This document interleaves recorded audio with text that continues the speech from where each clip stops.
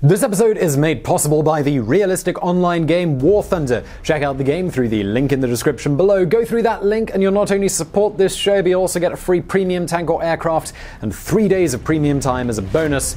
And let's get into it. Actually, before we get into it, I just want to say that there are French pronunciations in this one. Indeed, the man's name himself, Charles de Gaulle, that's, I believe, how you pronounce it in French. I'm going to go with the accepted English pronunciation of Charles de Gaulle because it's easier for me. I'm less likely to screw it up. There's also other French pronunciations. If you don't like it, deal with it, or just have a go at me in the comments below. I'm not going to read them.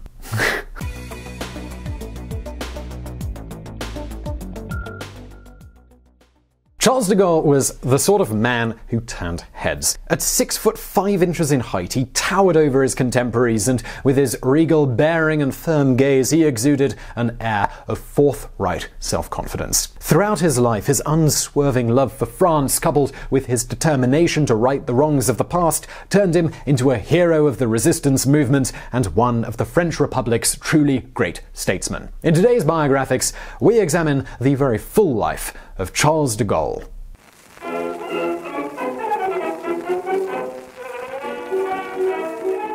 Charles-André Joseph Marie de Gaulle was born on November 22, 1890. He was the third of 5 children to Henri and Jean de Gaulle. Henri was a military man who had served in the Franco-Prussian War. By the time his second son was born, he was a teacher at a Catholic school in the French industrial region of Lille. Shortly after the birth of Charles, the family moved to Paris, where Henri took up a position as the headmaster of the Jesuit College of the Immaculate Conception. Henri was a lover of history and the glory of France. Nights in the de Gaulle home would often be spent with the children gathered around to listen to their father regale them with stories of the country's history and the part their ancestors had played in it. Charles would later recall the stories his father would tell them about their most famous ancestor, Sieur Johann de Gaulle, a knight who fought against the English at the Battle of Agincourt. The glorious history of his nation that Charles was learning at the feet of his father came with a distrust of the country's natural enemy, the British. Henri would not allow his children to learn the English language. Charles's mother, Jean, loved her country more than her husband.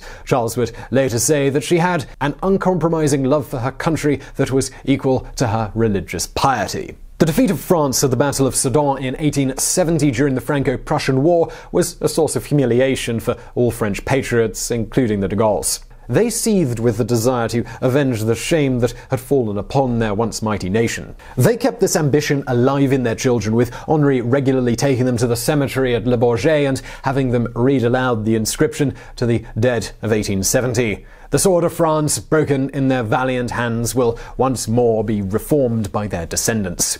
Even though he wasn't the smartest of the 5 de Gaulle children, Charles was their natural leader. He had a mischievous, dominant attitude, and he was always organizing some sort of practical joke on one of his siblings. When he was about 6, he invented his own language, which involved speaking French backwards. He forced his brothers and sisters to learn it. They naturally objected, but his insistence paid off, and they all became fluent at it. This was an early sign of the determination and persistent force of character that would come to be a trademark of Charles as an adult.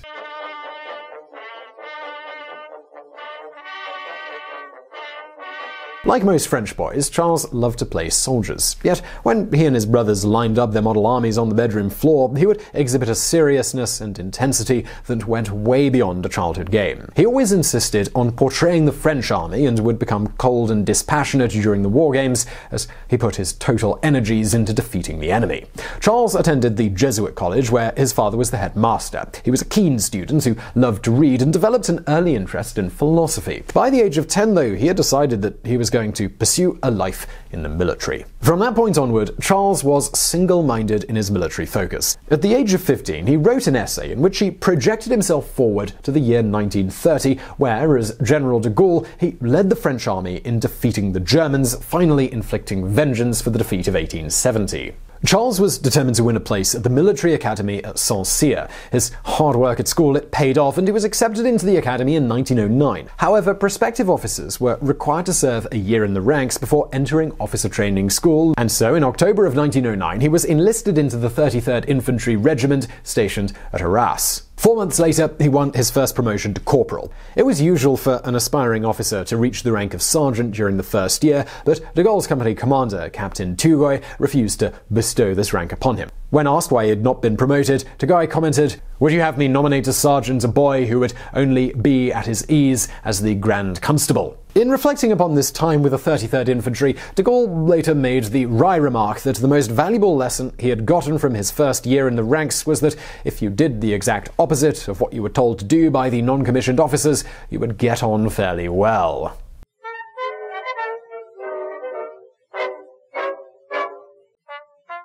He entered the military academy of Saint-Cyr in autumn of 1910. He quickly earned a reputation as an arrogant dandy with an air of superiority. Two nicknames quickly became attached to him, Le Grand Charles and Le Grand Espiège. This last title translates as the Great Asparagus and was apparently a reference to his stature. At 6 foot 5 inches in height, he towered over virtually everyone that he met. One of his classmates was the future General Berthois, commander of French troops in the 1940s Battle of Norway. He remembered de Gaulle as a mediocre student who had few friends.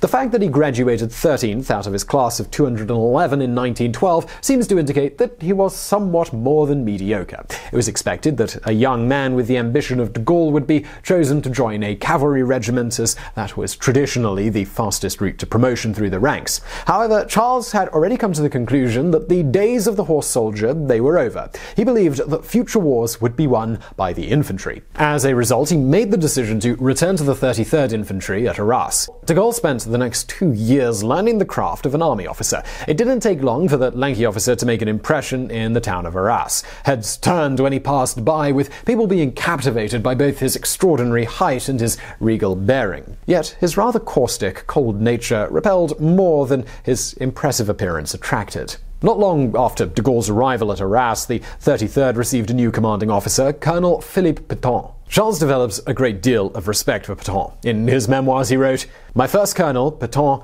taught me the art of command." Pétain was also impressed with de Gaulle. In October of 1913, he recommended his first promotion to first lieutenant.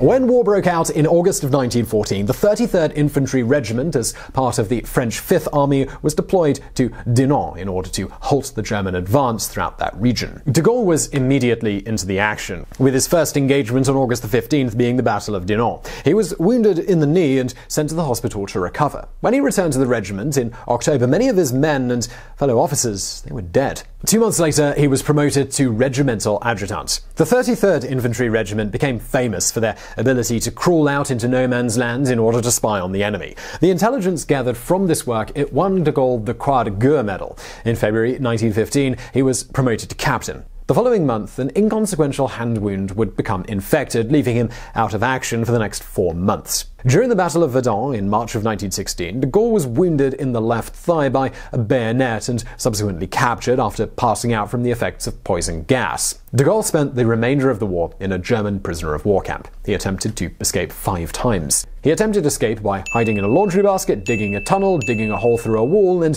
even posing as a nurse in order to fool the guards. In letters that he wrote to his parents during his captivity, he expressed his great frustration that he was unable to participate in the war effort any longer. He referred to himself as being cuckolded and fell into a state of depression. Following the armistice in 1918, he was released and returned to his parents' home in Dordogne in the south of France.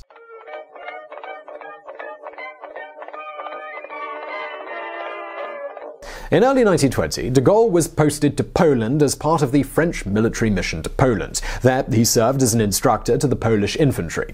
He served with distinction, earning the rank of major in the Polish army and being awarded the Distinguished Virtuti Militari, Poland's highest military decoration. He returned to France in 1921 and spent a year as a military history lecturer at the Saint-Cyr Academy. He then spent 2 years studying at the École Militaire in Paris. He graduated with a grade of assez bien, or good enough, and was then posted to the Rhineland area of Germany, which was under French occupation. During the mid-1920s, de Gaulle worked as a ghostwriter for his old commander at Arras, the now Marshal Pétain. In 1926, however, the two had a falling out over a book on the history of the French soldier that de Gaulle had ghost-written called Le Soldat. In October of that year, he returned to the Rhine to commence his military duties there. In 1927, after a dozen years in the army, de Gaulle was promoted to commandant. He was then posted to the occupying forces at Trier in Germany at the head of the 19th Chasseurs à Pied, which was a light infantry battalion. De Gaulle was a hard taskmaster on his soldiers, often pushing them beyond what was reasonable. On one occasion, he got into hot water for throwing a soldier into prison for exercising his right to appeal to his member of parliament for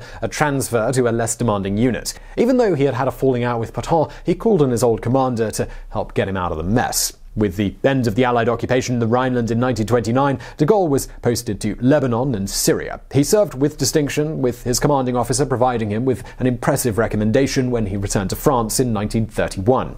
He then received a posting to the General Secretariat of the Supreme War Council, based in Paris. His job description was as a drafting officer. For the next 6 years, de Gaulle gained valuable experience in military bureaucracy. Over that time, he worked with government officials in drafting bills related to the military. He worked on a bill for the organization of France during the event of war, but it did not pass the Senate. Throughout this period, de Gaulle was not shy about voicing his opinion on the military preparations that France was making in the event of another European war. He considered the line of fortifications known as the Maginot Line, on which billions of dollars were being spent, to be a wasted effort. Rather than focusing on a defensive footing, he contended that the French needed to be proactive through mechanized warfare that was fast-moving.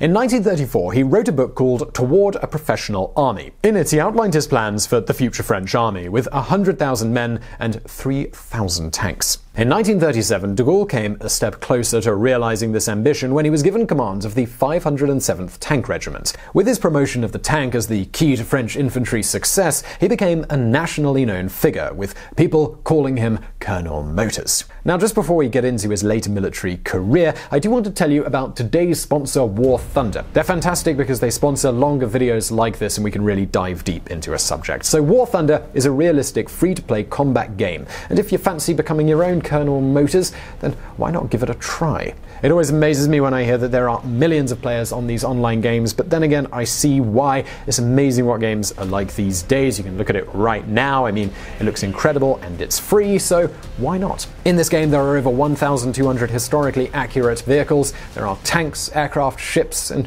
just incredible vehicles from the 1930s onwards. Indeed, I'm just about to talk about a French tank, the R-35, and that's totally available in War Thunder. So this game is available on PC, PS4, Xbox One, so join us on the battlefield for free using the link below. Doing that supports this show, and it also gets you a free premium tank or aircraft and 3 days of premium time as a bonus just for registering.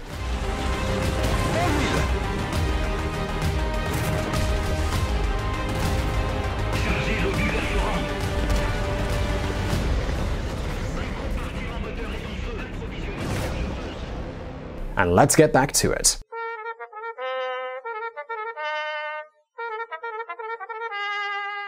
With the French declaration of war upon Germany in September of 1939, de Gaulle was put in command of the 5th Army's 5 tank battalions, mostly equipped with R-35 light tanks. In early 1940, he lobbied for the position of Secretary General of the War Council, the government's top military advisor, but he was passed over. Towards the end of March 1940, de Gaulle was given command of the newly created 4th Armored Division. With the German attack on May the 10th, the 4th Armored, they went into action. On May the 17th, they encountered the Germans at Montcornet. It was a disaster for de Gaulle, with 23 of his 90 tanks being destroyed by mines, anti-tank weapons, dive bomber, and ground attack aircraft. 2 days later, his reinforced division was decimated for a second time. Despite being ordered to withdraw, he fought on, demanding even more reinforcements. Even though this request was denied, he managed to push the Germans back to Caumont, but this was only a temporary respite. On May the 20th, de Gaulle began to retreat in the face of the unstoppable German advance. On May the 23rd, he was promoted to Brigadier General.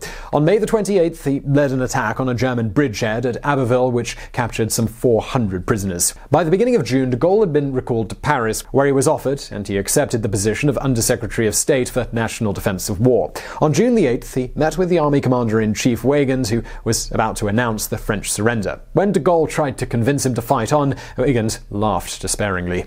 The following day, de Gaulle flew to London, where he met British Prime Minister Winston Churchill for the first time. His attempts to convince Churchill to put more RAF fighters into the battle for France fell on deaf ears. Upon his return to Paris, he wanted to defend the city to the last man, but Weygand had other ideas. The government was relocated to Tours, where a series of meetings with British officials were held. During these meetings, de Gaulle's fighting resolve impressed the Brits, standing in stark contrast with other French leaders. On June the 6th, de Gaulle was back in London, discussing the logistics of a troop withdrawal to French North Africa. When he returned to France later that day, he discovered that Prime Minister Renaud had resigned to be replaced by Marshal Pétain, who was intent on signing an armistice with the Germans. De Gaulle now fled France for London ahead of the German takeover. On June the 18th, Churchill offered him airtime on BBC Radio to address the French people.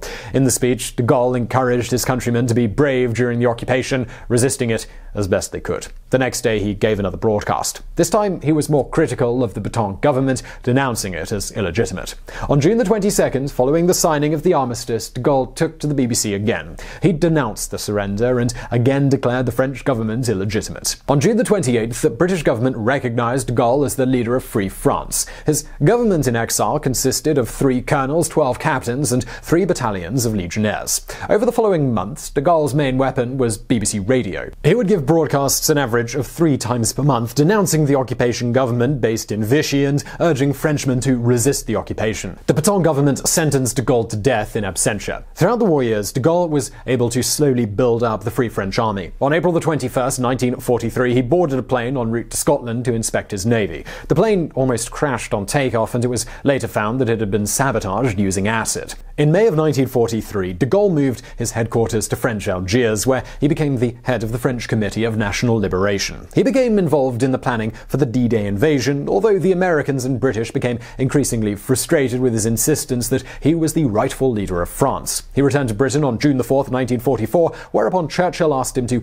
address the French people over BBC Radio in anticipation of the Allied invasion. However, the script he was given did not acknowledge him as the legitimate interim ruler of France, and so he refused to deliver it.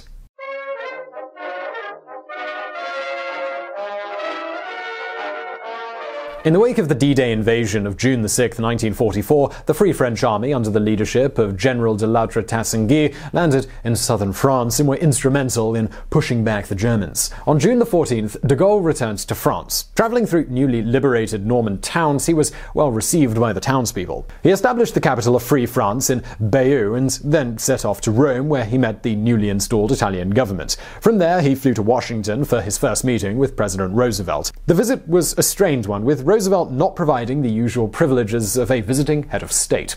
De Gaulle pushed for the Allies to privatize the liberation of Paris, fearing a communist takeover. But there was no strategic priority for the Allies to focus on Paris. Still, through de Gaulle's insistence, Supreme Allied Commander Dwight Eisenhower agreed that Paris would be prioritized out of humanitarian and symbolic need. He also permitted the Free French Army to be the first to enter the French capital. On Saturday, August the 26th, de Gaulle entered Paris in a triumphant march down the Champs-Élysées. As the procession made its way towards Notre Dame Cathedral, it came under machine gun fire from Vichy government militia. A BBC reporter who was present noted de Gaulle's demeanor as he confidently strode forward, stating, "General de Gaulle walked straight ahead into what appeared to me to be a hail of fire, but he went straight ahead without hesitation. His shoulders flung back and walked right down the center aisle, even while the bullets were pouring about him. It was the most extraordinary example of courage I have ever seen."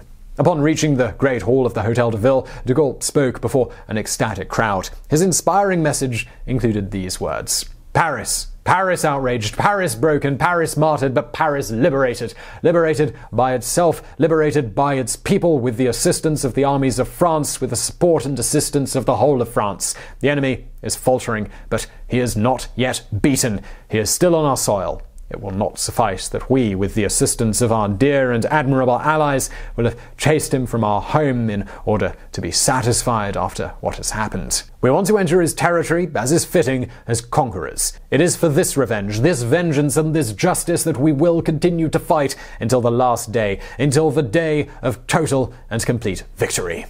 With his bold and triumphant entry into Paris, de Gaulle won the respect of the world. In the days that followed, the Allied leaders made statements recognizing his government as the legitimate ruler of France. The Provisional Government of the French Republic was established on September 10th, 1944. De Gaulle then set out on a tour of the country. In each city, he freely mixed with the crowds, with no regard for his own safety. Towards the end of 1944, a legal purge was established to punish traitors during the occupation and remove the last vestiges of the Vichy government. Over the course of the purge, around 2,000 people were sentenced to death. De Gaulle commuted around 1,000 of those sentences. In May 1945, the Germans surrendered, signing an armistice with France in Berlin. However, on the very day that victory in Europe was proclaimed, May the 8th, riots broke out in French Tunisia. 12 days later, the French artillery fired on demonstrators in Damascus, leaving hundreds dead. This event caused the ever-testy relationship between de Gaulle and Churchill to reach a low ebb. Churchill commented that de Gaulle was a great danger for peace and to Great Britain.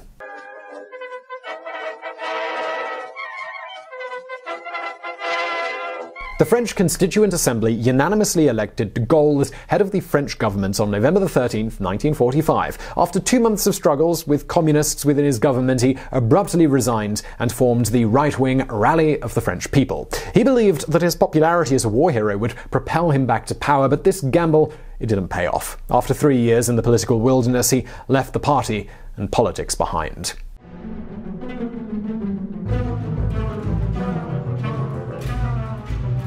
De Gaulle then retired from public life to write his memoirs. In 1958, a crisis in Algeria brought him back to politics. The Algerian National Liberation Front, it was waging a war for independence, and de Gaulle was seen as the kind of strong national leader who could quash it. He returned to the presidency and proceeded to use brutal force to put down the rebels. But these harsh methods, they backfired. The Algerian people were driven further towards independence, while around the world there was condemnation against the French government. Under intense pressure from within his own country and abroad, de Gaulle finally granted independence to all 13 French African colonies in 1962.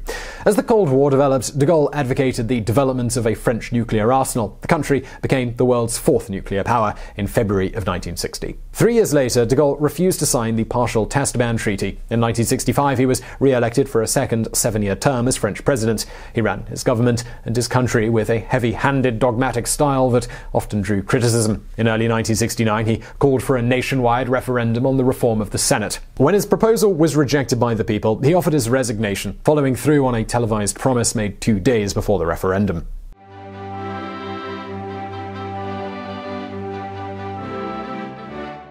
At the age of 78, having lived an extraordinarily full public life, de Gaulle retired to write an updated version of his memoirs. He died suddenly on November 9, 1970, while watching TV. He complained to his wife that he was feeling pain in his neck and then collapsed to the ground. He died within minutes. The autopsy revealed that he had suffered from a ruptured blood vessel. The funeral of Charles de Gaulle on November 12, 1970, it was the largest in French history. Today, he ranks alongside Napoleon as among the greatest of French leaders.